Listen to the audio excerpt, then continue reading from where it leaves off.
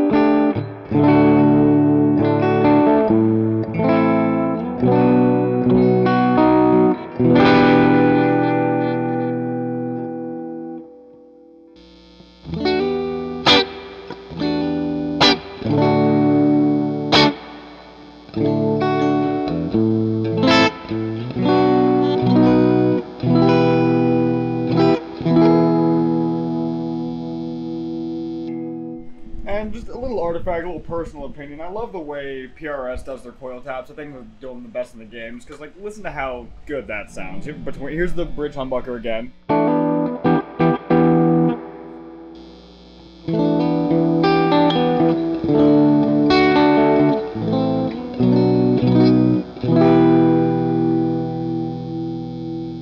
A bit subjective, I know, but I just think they are the best in the game with the coil splitting and tapping capabilities. Can't say much more about it. I'm going to switch back to the dirty channel. I'm going to tune it to drop D. I'm just going to do some on it. Trevor's going to bleep out that word. Yep.